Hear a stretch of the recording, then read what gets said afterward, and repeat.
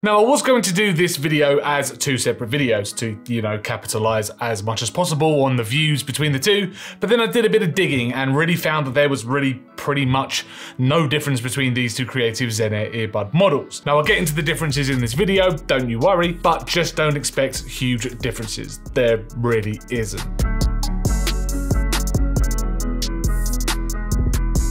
Most notably, though, the biggest differences between these two sets of earbuds is really the size. The Pro has a smaller case and also a much smaller earbud too, but not really by much. I must say I do prefer the case of the Air Plus purely for its off-center clasp that gives it a slightly unique look and feel. Now, the lids both open from the top and have a magnetic seal. Build quality is rather nice as well, with no significant wobble or movements to the hinge. Battery indicators are present on both of them, but on the Pro, you've got several lights on the front and the plus indicator is on the bottom. Both feature status buttons to check the battery life, though one is on the front and the other one again is on the bottom. Taking the earbuds out of these respective cases though, and you can also see a difference in size, although this only comes in the stems of each earbud. The bulb at the top looked and felt exactly the same when wearing them.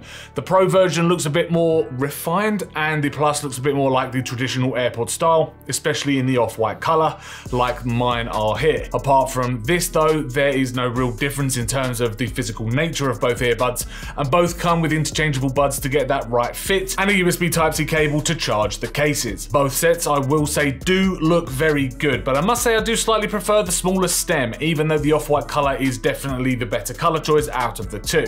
Oh, and on paper there is an hour difference in playtime between the two. Not that I really noticed the difference anyway in that. And I will say now that, see, I told you, the differences were slight. Now, both earbuds did pretty much connect seamlessly to my Google Pixel 7 Pro, and I was able to listen to music within seconds of powering up the headphones. Now, both sets also connected to the Creative app to take advantage of that custom EQ setting, because unfortunately, the frequency response isn't brilliant from the box, and in fact, the Plus performed worse when it came to detail and clarity than the Pros. They seem to favor bass frequencies somewhat, and almost from the get-go, I was removing quite a bit of bass from my music and adding a generous amount of treble. I didn't need to do this on the Pros, although there is an EQ where you can get your music sounding perfect. Now, I did fall down somewhat when LE audio was concerned. Now, you probably already know, but LE audio is a brand new codec which offers higher quality audio, and it comes with Bluetooth 5.3, which both these earbuds are.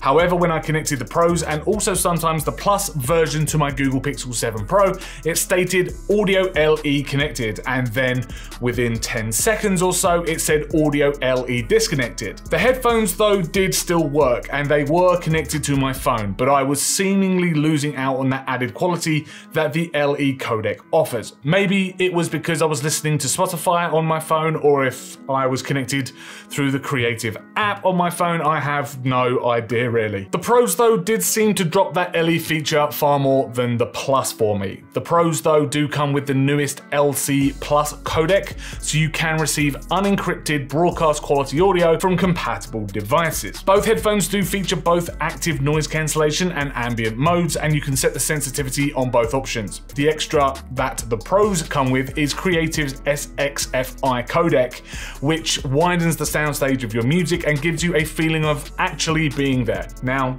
it does work somewhat, I suppose, on older tracks really with lesser quality, like music recorded in the 80s, for example. But for newer tracks, yeah, you get the wider soundstage, but the live feeling gets a little lost as newer music is really better mixed anyway. The IP rating between the two is also slightly different, with the Creative Zen Air Plus coming in on an IPX4 rating, while the Pros come in with an IPX5 rating. However, in reality, it's really not any different. The Plus can handle some light rain and the Pros can handle a bit heavier rainfall. None are going to be submerged in water and you're not going to be swimming in any of them.